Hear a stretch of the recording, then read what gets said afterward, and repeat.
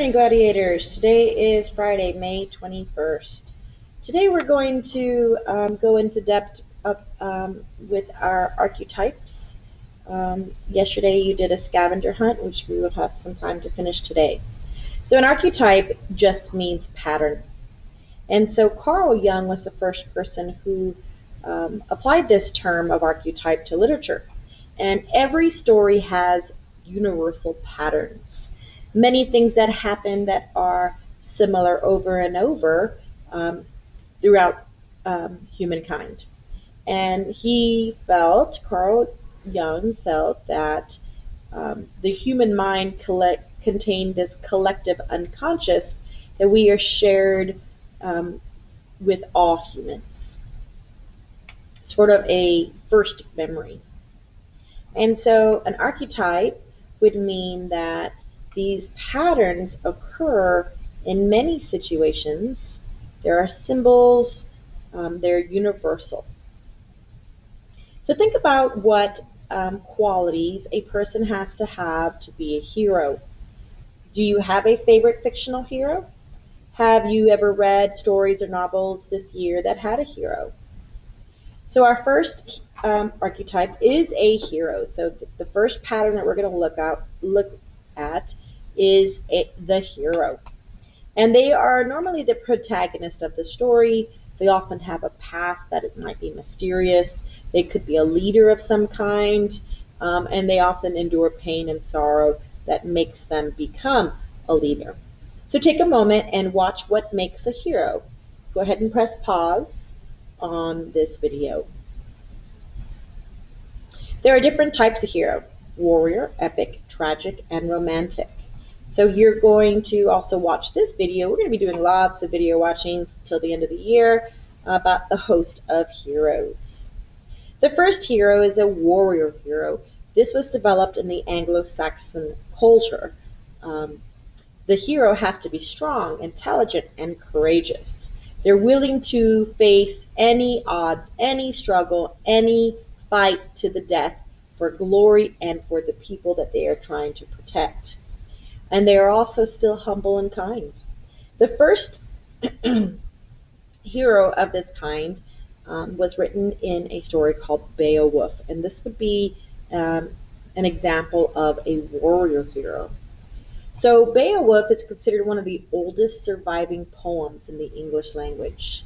The author of the poem is unknown, and the poem is generally referred to as Beowulf. It is a story of a young Geatish warrior who comes to the aid of Hrothgar, the king of Danes. His kingdom is being terrorized by a monster named Grendel.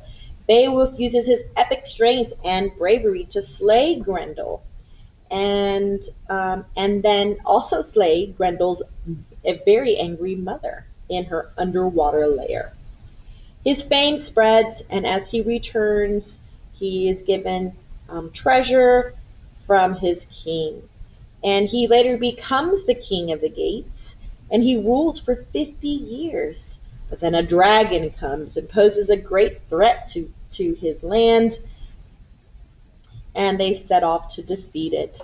He succeeds in slaying the dragon, but unfortunately he dies in the process. And so they have a movie of Beowulf. Remember, it's an epic poem. It's a very, very long poem, which you might read in high school or possibly college. And so this is the trailer.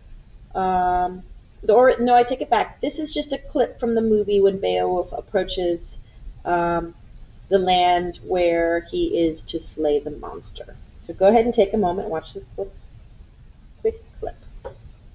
So this video is about the evolution of heroes through British literature. And so it talks about how heroes have evolved and changed in Britain. So an epic hero is our second hero. So we should be taking notes on these different types of heroes in our L&B. An epic hero is with the tragic hero. The Greeks were first to define the protagonist known as an epic hero. These are heroes of a tragedy who evoke the audience with a sense of heroism and legendary, awe-inspiring love. It is a man whose Fortune is brought about by their admired characteristics. There are many famous Greek epic heroes, such as the Odyssey and the Iliad. Superman, Spider-Man, Luke Skywalker, Harry Potter, and Simba are all examples of epic heroes. Sometimes they possess supernatural powers, and they use supernatural forces to intervene. And they sometimes have long, extended speeches, and they're responsible for vast areas of land. So the Odyssey is a story written by Homer. It is also an epic poem, a really, really long poem that kind of reads like a novel. And it is one of the oldest surviving examples of Western literature. It happens chronologically, so in sequence of time, and it actually happens after events that occurred in the first epic poem, which is the Iliad. And so there are a group of soldiers that are traveling home from the Trojan War. The Iliad is tragic, whereas the Odyssey has much more of an adventurous feel. It's a quest that is centered around returning home rather than going out to fight the battle. It has smaller quests and smaller adventures. Odysseus is the hero in the story of the Odyssey, written by Homer, and him and his friends, they come across a lair of cyclops, water sirens. They're tempted by these beautiful women, and they fall into the underworld. And so there is a really cool modern remake of the Odyssey. So first, I want you to take a moment and watch the summary of the Odyssey. It's going to just talk about the things that Odysseus has to go through. So he sees the Cyclops, and he lands on an island and is tempted by these sirens for several years. He falls in love with, I think it's Helen, possibly. He makes these creatures of the water angry at him. He's in a storm. So he goes through all these different adventures on his way home. And then they made this movie called Oh Brother, Where Art Thou? And it is based upon Homer's The Odyssey, but set in like a southern time. So it has a southern archetype and pop culture imagery. And so it's just kind of a fun version of Homer's The Odyssey. So take a moment and create the discussion post answer, which is, what heroes have we read about this year? There should be this year in ELA, and how are they a hero? So describe their characteristics. So the last hero we're going to talk about is a tragic hero. That's a type of character that is a hero. It's a protagonist, but they have a flaw. They often make mistakes, and their mistakes often lead to their downfall or possibly their death. Aristotle was the first person to study this type of hero in Greek drama.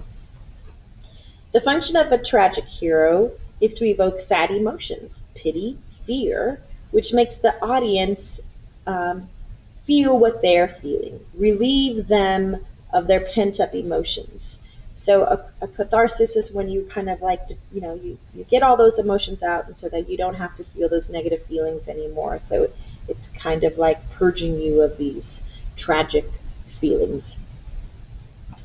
And it gives the audience this type of wisdom to avoid such flaws or vices in their everyday lives.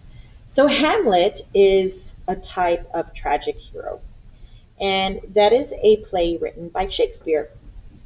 Hamlet is the Prince of Denmark, and he is noble by birth, so he is prince, and he is driven to madness because his father was killed and came back to him as a ghost. And he's trying to tell Hamlet that Claudius, which is his uncle, is the person that killed him while he was sleeping. And Hamlet tries to make a plan to revenge his father. But he has a fatal flaw, as most tragic heroes do. And he is in constant contemplation. So he's always second guessing himself. He's always brooding, and he's always like thinking about what could he do, what he couldn't do, if he's making the right choices. And so he's not very confident. And so this constant second guessing ends up being his fatal flaw. He writes this, or he says this soliloquy, which is a long speech, to be or not to be. And he's not sure if he wants to do this or he's not going to do this. But in the end, he falls to a bloodbath, and he touches the heart of the audience by highlighting the most primal fear, which is death. Davy Jones from The Pirate of the Caribbean is also an example of a tragic hero. He's the most modern example of this type of hero. He is a sea captain, but he falls in love with Calypso. Oh, this Calypso was in the Odyssey, the sea goddess Calypso. But Calypso breaks his heart, and this makes him very angry, enraged, bitter. And so he grows into this really weird humanoid type octopus, and he leads his crew onto raids on the ship called the Flying Dutchman. And because he has this broken heart, suffered from the hands of Calypso, he uses it to do evil things to people that he comes across on the sea. And so you could take a moment to look at Davy Jones and Calypso story there. Severus Snape from Harry Potter is also a tragic hero. And so if you plan on reading Harry Potter, all of the books, don't watch this video, because it's going to give you a spoiler alert. It's going to tell you why he's a tragic hero. So if you're just kind of on the beginning of the novels and you see him as a bad guy, well, he has a flaw to him. He has a reason why he's that way. And so this video kind of takes all of the clips from Snape, puts them together so that we can understand who he is and where he is coming from. So you could take a moment and watch that. It's kind of a long one. It's a 14-minute video. So we're going to stop here. There should be a stop sign. We're going to stop here, and we're going to continue on with the anti-hero, which is our last hero that we're going to study, the type of archetype. Don't forget to complete your discussion post. Take a moment and finish your scavenger hunt from yesterday. I think I should have answered some of those questions for you. And then we're going to move on to the hero's journey, and we're going to talk about that towards the end of the year. And I hope that you have a wonderful day, Gladiator.